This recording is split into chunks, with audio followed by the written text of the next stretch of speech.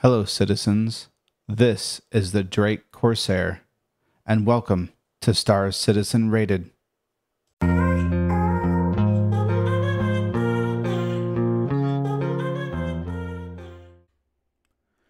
Before we rate, let's discuss the rating system.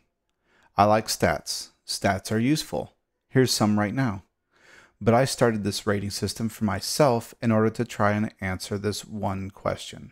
What ship provides the best experience in Star Citizen? I love what Star Citizen promises to offer, and I know the gameplay will come, but it's not here yet, and not all ships are made equal. So join me as I try to find the ship or ships that can give the most immersion possible in the current state of the verse. With that in mind, I have broken my review into two main categories: ship model and capabilities. With the ship model, we will rate visual detail, sounds, interactivity, crew accommodations, flight model, and quantum travel. And with capabilities, we will determine what kind of tasks each ship is capable of and to what degree. With all that said, here we go. Okay, the Drake Corsair, the newest ship on the block. Very good looking ship. Certainly unique with its design, but it's very Drake, and you'll see what I mean by that. I like the front turrets. Though that landing gear is ridiculous. The rivets, everything looks very detailed. Very well textured. Paint is great. That landing gear is annoying.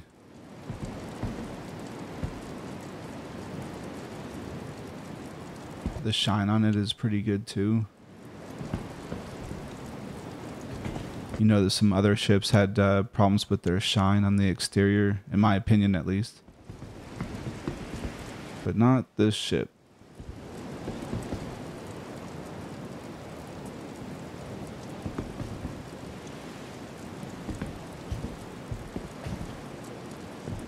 I wonder if you can read all that. Wow. Wow, that's nice.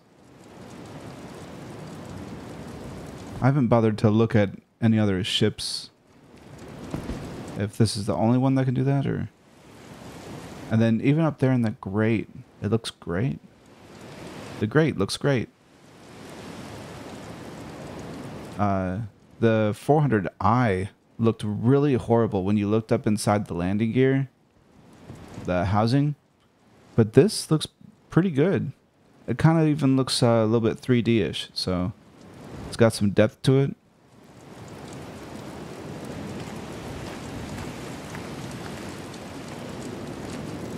I mean, look at how much detail is up there. That's crazy. I mean, maybe I'm biased because I really love this ship, but this certainly has one of the most detailed exteriors I've seen in the game so far.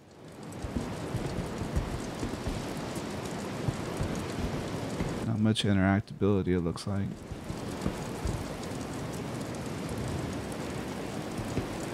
That landing gear is so short. They got to be fixing that. It can barely land on moons.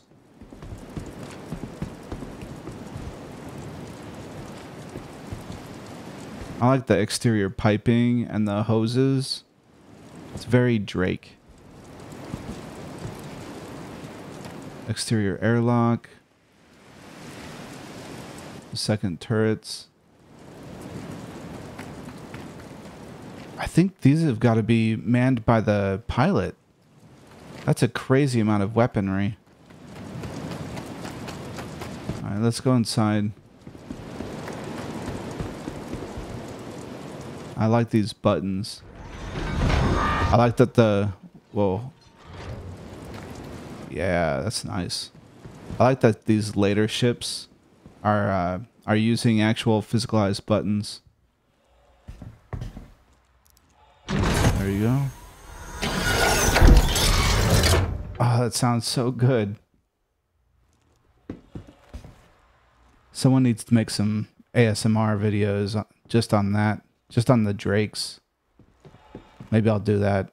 Be my ASMR series. I wonder when that's going to be usable. And these panels. It doesn't look like the components are accessible, physicalized. That's weird. Because this is a later ship. Oh, that's automatic, okay. And then lights. Looks good. Nice. All right, and then the engineering section. Not workable. Oh, I like that little fan in there. That's cool. I wonder when these are going to be workable.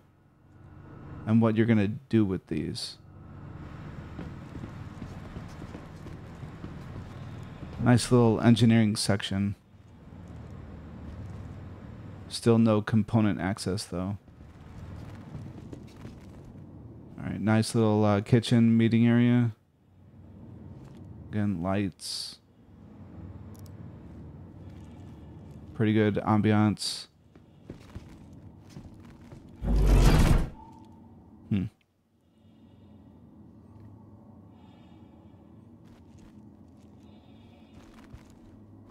What's over here? What's this?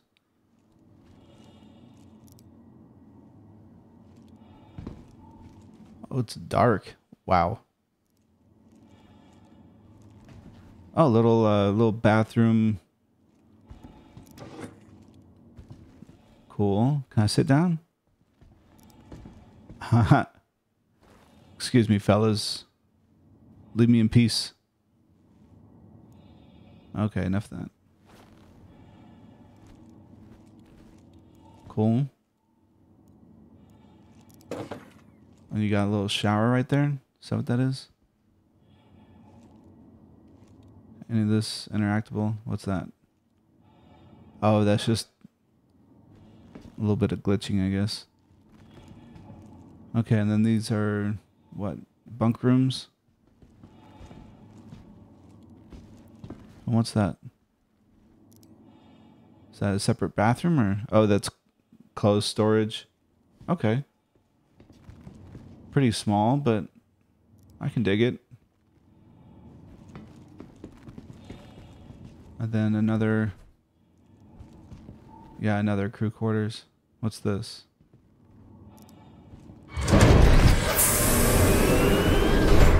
What?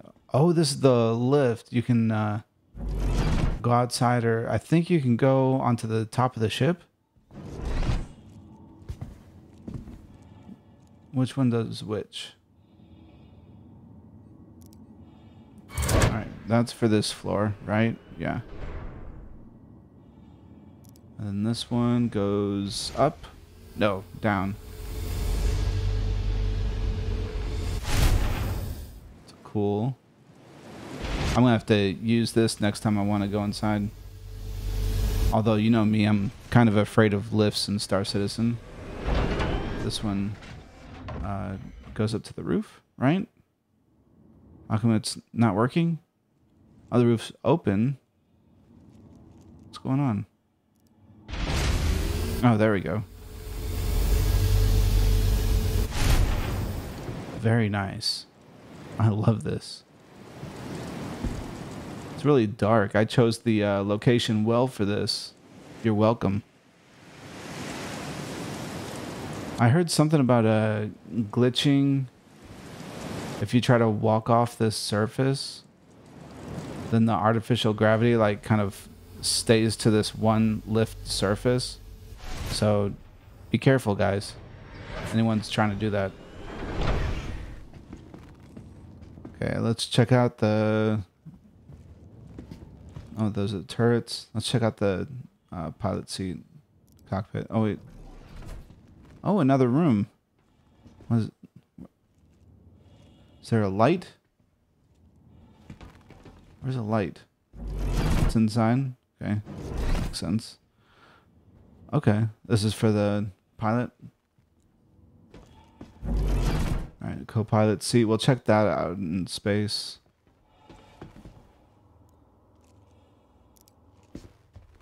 All right, let's get going.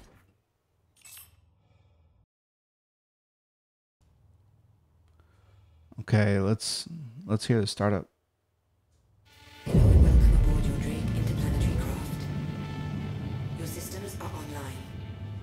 Okay. Okay, not too bad.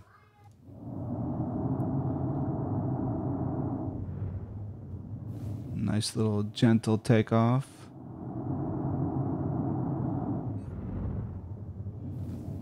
I want to see that landing gear come up.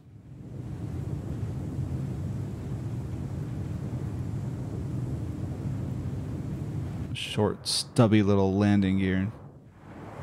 I like the red engines though. That's pretty hot.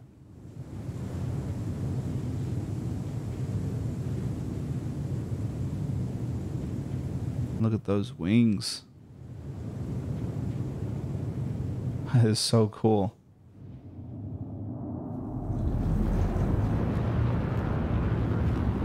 You know, I'm usually a fan of symmetrical design, but for some reason it works on this Corsair and some of the other ships in the verse. Someone was saying that the Drake Herald was supposed to be asymmetrical. I looked at those designs. They look pretty good. Kind of wish they did that.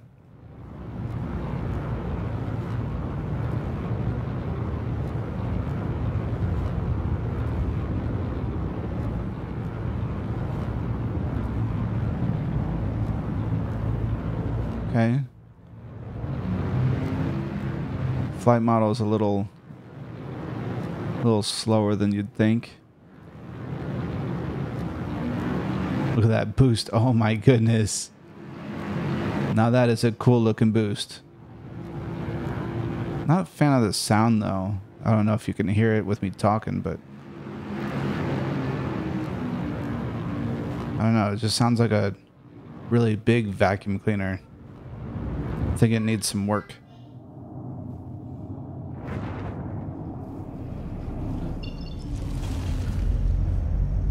Okay, let's check out the Quantum. Where can we go?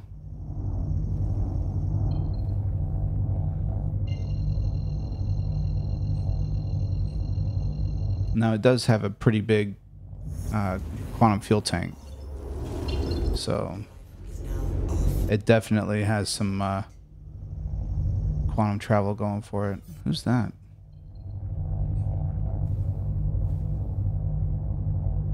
Player. I don't really do PvP.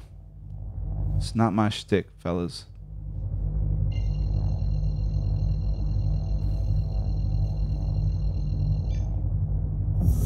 Drive is now on. Quantum drive is now. Okay. It's the usual quantum visuals and sounds.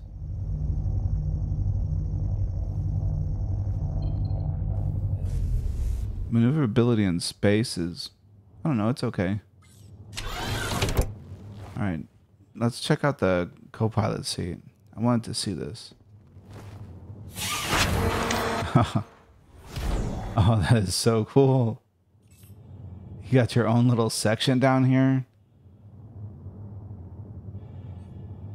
I wonder what communications would be like having to talk to your pilot up top. It's weird. It's definitely new, unique and cool looking. All right, nothing's really functionable. That's annoying.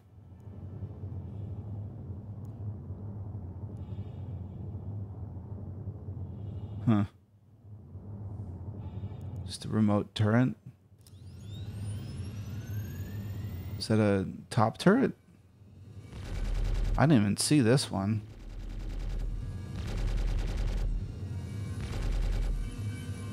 Wow. How many turrets does this thing have? I'm guessing 3.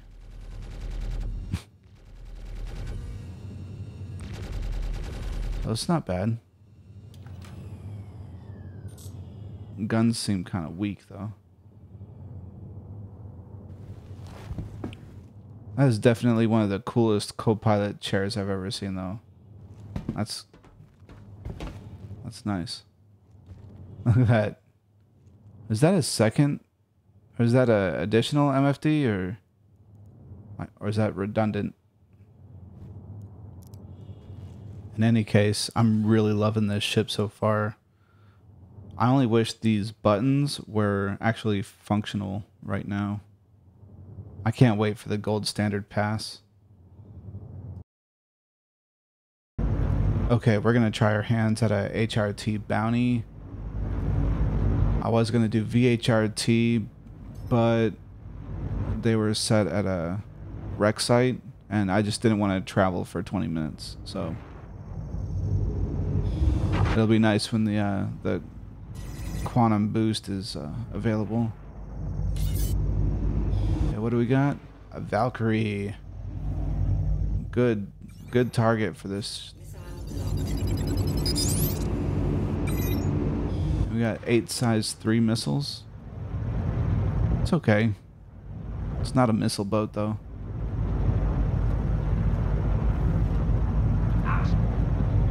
Wow, strong language. What else is there?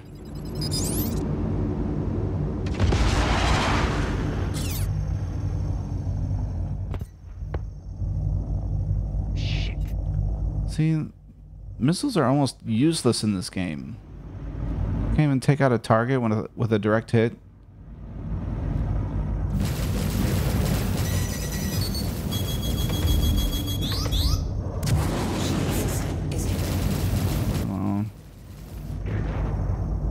Okay, never mind. Let's just get our target. Let's see how you like this. I don't know, for some reason my yaw is just not really working.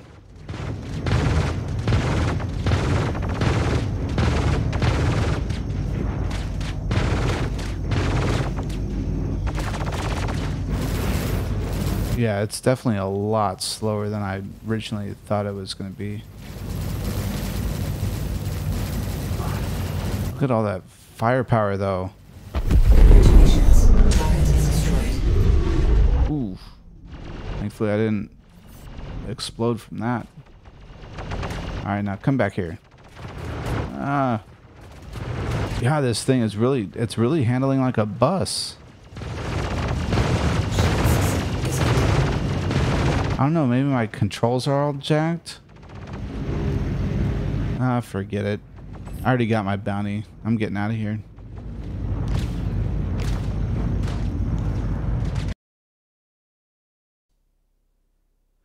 So, under ship model for visual detail, I gave it a 5. It has amazing details, the best I've seen in Star Citizen. No visual glitches either. Great job, CIG. For sound, I gave it a 5. It has amazing sounds, very intricate and realistic. I think the boost is lacking, but that's almost nothing compared to what they got right with the rest of the ship sounds. For interactivity, I gave it a 4. There's so much more potential for this with all of the pilot and engineering controls. I considered giving it a 3. However, the light and door switches are all functional, and not a single ship has accomplished even that as well as the Corsair. So it gets a 4. For crew accommodations, I gave it a 5. Beds, check. Bathroom, check. Common area with kitchenette, check. Roof access for stargazing and the occasional railgunner, check. What more could you want as a pirate? For flight model, I gave it a 3. Handles like a bus. Maybe it should, maybe it shouldn't. I don't know. But the yaw was unworkable. Even with the concessions I gave CIG for limiting yaw rates in Atmo, it was still horrid. I don't think it deserves a 2, but it's close. For quantum travel, I gave it a 4.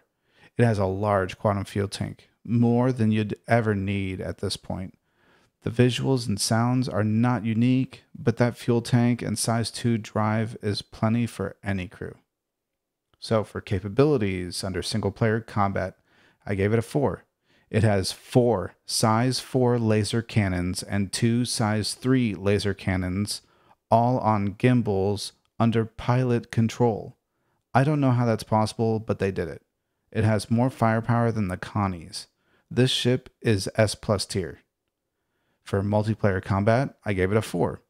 See single player combat and add a remote turret for the co-pilot and 2 manned turrets, totaling another 6 size 2 weapons. This seems to be the ultimate pirate ship right now. For hauling and trading, I gave it a 2. It has 72 SCU of cargo space, plenty enough to carry a vehicle or 2 or whatever cargo is left intact after you pulverize a caterpillar. For specialty, I gave it a 1. It can easily fit a rock, so you can go on mining expeditions. However, with the incredibly short landing gear on it, maybe the Cuddy Black or Freelancer Max would be a better choice. The short landing gear will cause issues when trying to land on most moons. For planet hopping, I gave it a 4. You can transport people, vehicles, inventory, and look good doing so. I haven't seen much, if any, glitching with this ship, so you can easily become immersed in the verse. For me, that makes this ship easily one of the best daily drivers in the game. For party boat, I gave it a 2. You can hold a few people, but it's not very luxurious. However, that roof access is amazing and surely something to show every guest that comes aboard. So, total out of 54, it gets a 43. This is it. This is the ship that has scored the highest on my rating system thus far. It has its negatives, of course, and there are those who just won't like the design, which I get. But I bet that most would agree with me. The immersive feeling of this ship is something I hope all ships in Star Citizen can do one day. Thank you for watching. If you liked my video, please let me know by hitting that like button. You can also subscribe to my channel for more Star Citizen videos. I would also appreciate any feedback you can give in the comments below. Let me know what I can do to make more informative and enjoyable content. Thank you again, and I will see you all in the verse.